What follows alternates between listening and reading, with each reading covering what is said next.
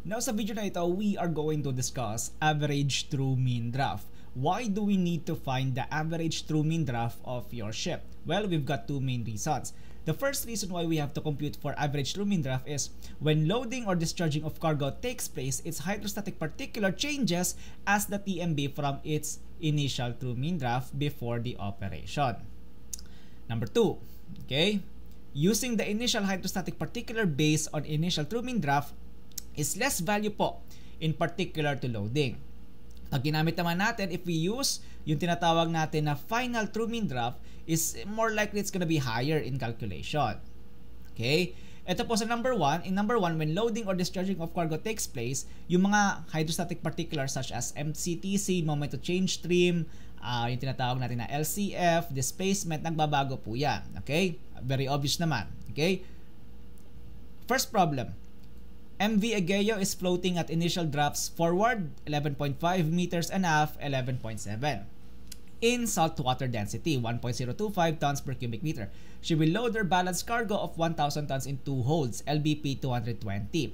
We need to find yung ating average true mean draft, of course, and yung mean draft correction, ITMD, bodily sinkage, FTMD, ATMD, and yung actual hydrostatic particulars, which I would be posting dito sa aking screen. Okay? Pag nakuha natin itong mga hydrostatic particulars such as TPC, MCTC, and LCF, okay, it's gonna be handy on the next video natin sa next na mga in our next computations. Okay. Now, we're gonna solve the problem right now. Text. Okay. Number 1, we need to find the mean draft. Okay? Number 1, we need to find the mean draft of the ship. Okay? Mean draft. Okay. Now, forward plus aft divided by 2. Okay? Very simple. Now, mean draft should be 11.5 plus 11.7 divided by 2. This is our mean draft. 11.6 MD is equals to 11.6. Okay? Next up, ang ating correction. We need to find the correction. So, what's the formula for our correction? Again, if you have seen my earlier videos, you will know trim times LCF divided by LBP, which is 220. Okay, there we go. Trim. Sige. Trim is very simple to find. Okay? 11.7 minus what's our 11.5. Okay? Forward drafts 0.2. Okay? 0.2. Okay? Times what's the LCF? Okay, I'm gonna be posting the hydrostatic particulars here. It's gonna be, okay, let me just search. Okay? The LCF is 1.90. Okay?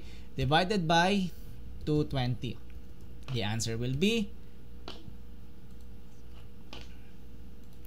0.20 times 1.9 divided by 220. 0.002. The correction is, okay, correction is 0.002. Okay, now number 3. Okay, number 3, we need to find the ITMD. ITMD. Okay?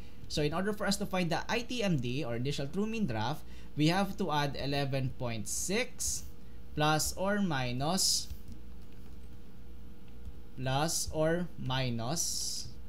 with the correction, which is 0.002. Okay? So, 11.6. Okay, in this case, we're gonna add. Okay? It's trimmed by the stern. The ship is trimmed by the stern.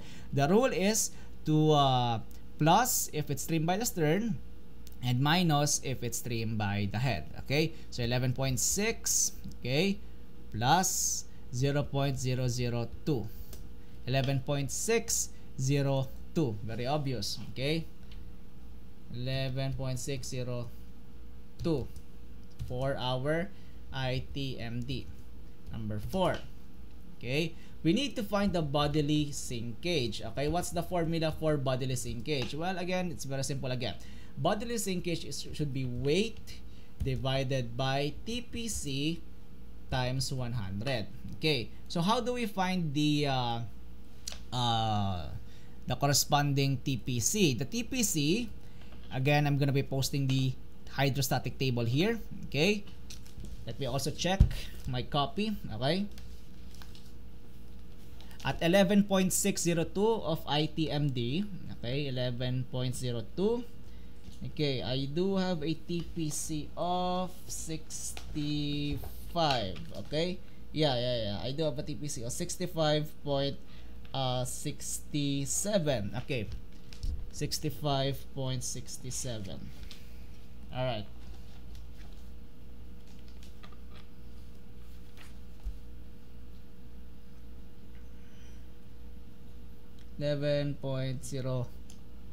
Oh, 11.602. Okay, 65.67. Yep. All right. 11.67 1,000. Okay, this is 1,000 tons. Okay, divided by ano yung TPC natin? TPC. Okay, 65.67. Okay, times 100. Ayan, equals. Okay, 1,000 tons. Oh, sorry. 65.67 times 100. Okay, now 65.67. 1,000 divided by 65.67. There we go. 0.15. Okay, this is the what we call the bodily sinkage, equals to 0.15. Number 5. Okay, now we have to find the FTMD. Okay, we have to find. Now in other examples, it's going to be bodily rise if you are discharging. In this case, we are loading. Okay, so that's why we put it bodily sinkage. FTMD, okay, we have to add 11. Okay, same drill, 11.06. Oh, 11.602 plus 0.15. Okay, plus or minus 0.15. Okay, in this case we are loading and trim by the stern, so we have to plus. Pretty obvious. Okay, now 11.602. Okay, 11.602 plus 0.15, 11.752. Okay, 11.752. Alright, this is your FTMD. Okay, and we need to find the average through mean draft. Okay, in order for us to find the ATMD, you just have to plus ITMD and FTMD. Okay, so again, the ITMD is 11.602 plus FTMD 11.752 divided by 2. This is the average TMD, 11.68, or in some cases you could put 11.7, but in this case I would put 11.68. Okay, equals 11.68. Now on your hydrostatic tables, okay, you need to find the actual hydrostatic particulars. Okay, particulars. Okay, so 11.68 ATMD, the average true mean draft. My answer is going to be, what's my TPC for that one? Let me check my hydrostatic table. Okay, 11.68. Okay, my TPC is 65.74. I do have a displacement of 71,000 tons. Okay, after loading 1,000 tons of cargo.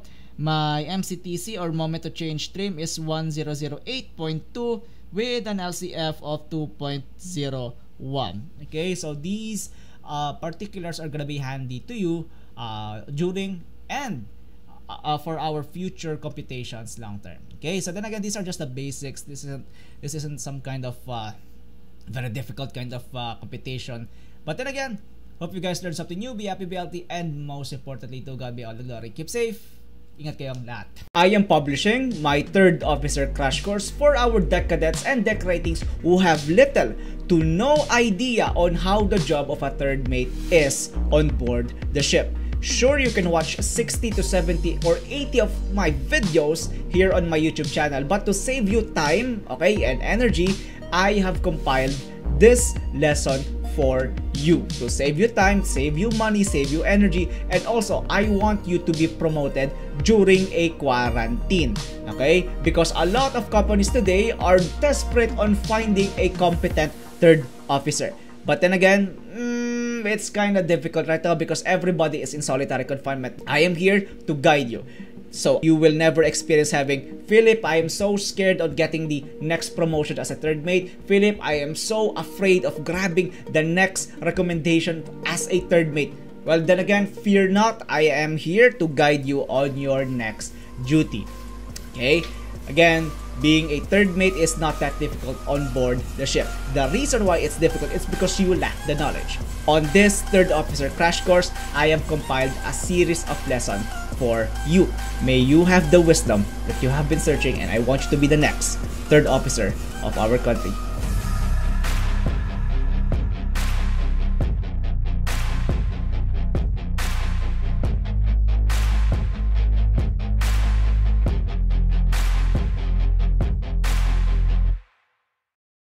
I am publishing my Bridge Management Manual for Deck Cadets and Deck Ratings. Now, this is a compilation of all the manuals, procedures, steps, wisdom that we have actually applied on board the ship. Unlike any other books that, you know, so much wisdom but you don't really use it on board. This Bridge Management Manual that I have compiled, this was used, actually applied on board our ship. All you have to do is read it. Now, this manual is a combination of GMDSS refresher worth 4,200 pesos, generic ECDIS refresher 2,500 pesos, SSBT refresher worth 2,500 pesos.